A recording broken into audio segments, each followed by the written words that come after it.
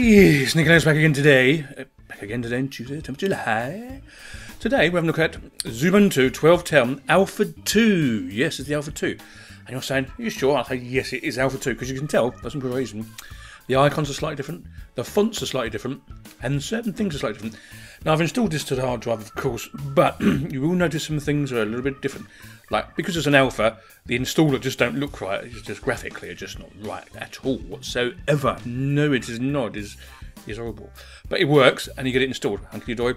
There was nearly 300 updates to do once I installed it. Remember, it was released last week, I think it was. So I've had about a couple of days off, and so yes, nicely. I've used it for a little while now. Seems okie dokie. I've had no crashes personally, okay, but of course it's using XFCE, as of course it's Xubuntu, and we're using 4.10.0. Yeehaw! Yeah, there we go. So yeah, that's all that. Okay, I'm going to quickly look through it with you. There's not much difference. The Xubuntu way of doing things, it's a little bit different from the others, basically. They're trying to keep it round-the-mill stable, but with little nibbles and nobbles, say like the fonts and the icons, that's going to be a little bit different. Although there are some new programs installed so far, but bearing in mind, it's an alpha, it's going to be a little while yet, okay? So anyway, there's the usual bar. I've got 2 desktops. I've not put any extras in there. I can do if I want to. Shall I? You know what? Why not? So if I go to panel, add new items. Let's put a CPU graph in. Add. Okay. There we go. CPU graph right at the end there. You can see what we're hunky-dorily doing. Lovely. Okay. Oh yeah, sound works out of the box straight away as well. Whee, same as last time. I remember when I first used Xubuntu, all the others, right?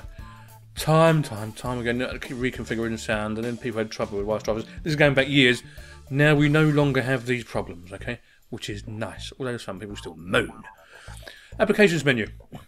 Don't look no different, because it's no different. But the icons, is that one changed slightly, or is that me? Probably me, that one, okay? You get the usual run-of-the-mill stuff here, look.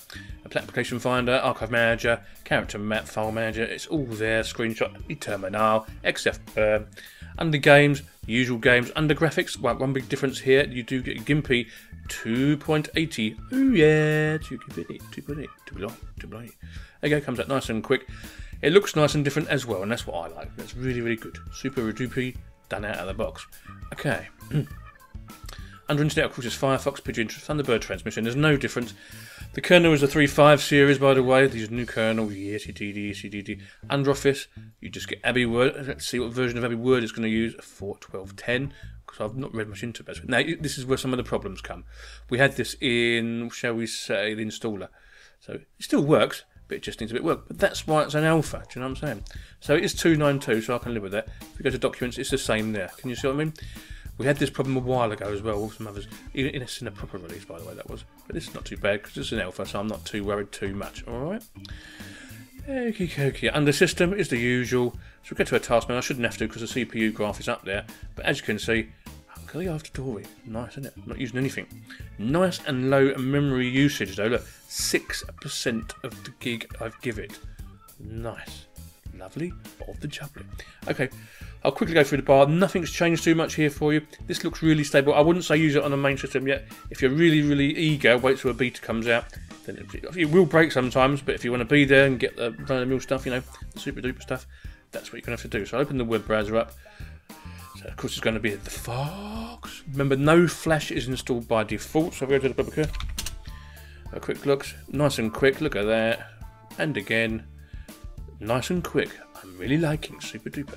All comes up all right. Of course, it ain't going to play any videos for us, so yeah, you know what I'm saying. So I'll quickly put in Xubuntu. I'll go to there, go to the home page, and you can have a quick look. As you can see, Alpha 2 is released, and that's what we've got here. You can download it and try it yourself if you want to.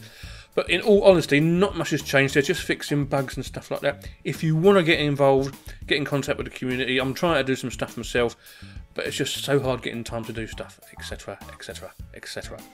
But on the whole, Xubuntu 12.10 Alpha 2 very good. I think when it is actually released eventually into the wild, we should have a nice release.